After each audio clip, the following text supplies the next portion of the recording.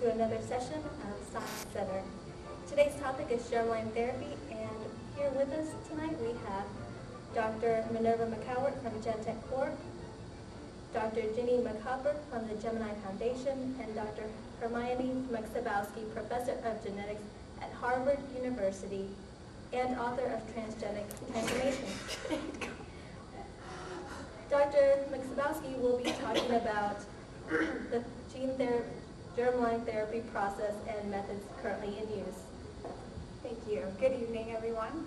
My name is Dr. Mksabowski, and I will currently be talking to you tonight about the process of germline therapy and the current methods being used. Germline therapy, also known as inherited genetic modifications, is a process of introducing expression of genes within the germline cells, and those are the cells that eventually become viable eggs or sperm. Germline therapy produces a permanent correction to genetic defects of both the people receiving the therapy and their future offspring.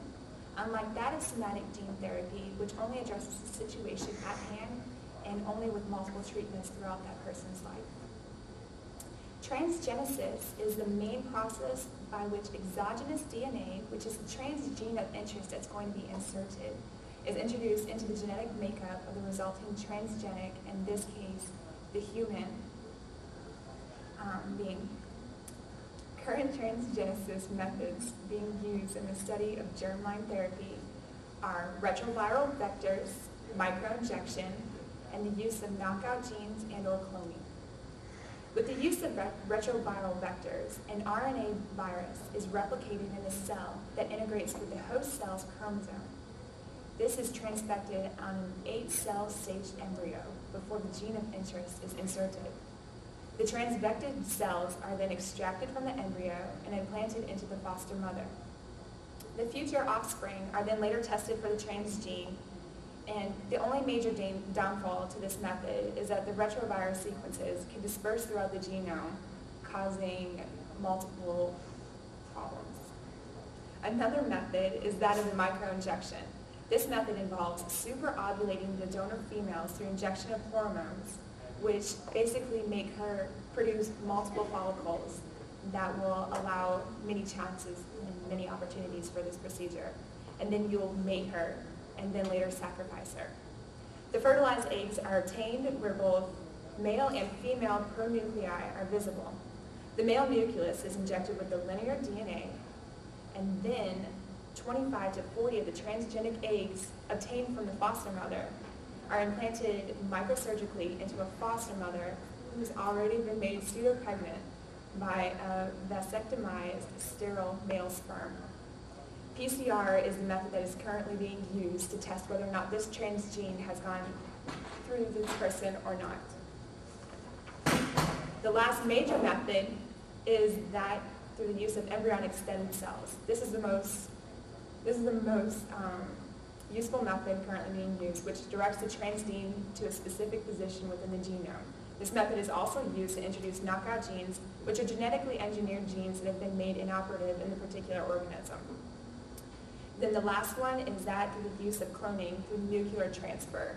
This method is obviously a big discussion, and there's further research on that later. May I pitch in now for a minute? Yes, It is important to note that right now we cannot do germline transfer on human beings. We just lack the sophisticated technology to do it.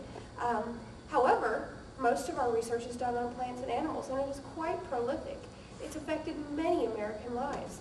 If you are diabetic and you really receive insulin, chances are your insulin came from a transgenic bacteria. Transgenic Chinese hamsters are producing a hormone that is used to treat anemia. There's the hepatitis B vaccine, and we produce human growth hormone, which we previously had to take from cadavers. I haven't even begun to discuss the wide variety of genetically engineered foods such as corn, tomatoes. 75% of all processed foods in the United States contain a genetically modified ingredient.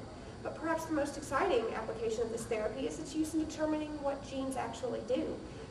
There are knockout experiments where we deliberately turn off a gene and make it work or not work properly to determine what the gene does. In other experiments, we add to the gene to make it super functional.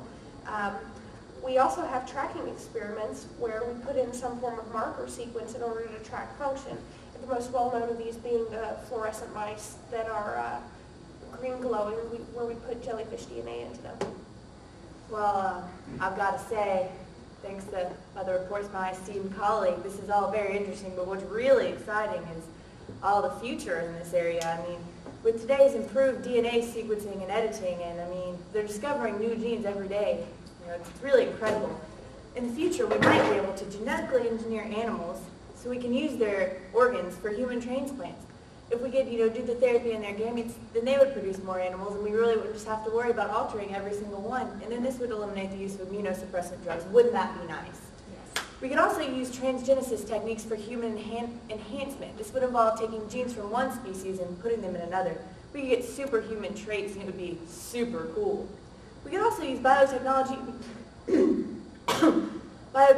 in food in order to make healthier, foods that could be good for humans to eat, such as a low cholesterol tomato. Maybe I could even get rid of my cough, I don't know. Really, the sky's the limit with all this research. It's very exciting, and, we can continue to move forward to a new tomorrow. Thank you. Well, thank you. We are out of time now, and next time join us for our talk about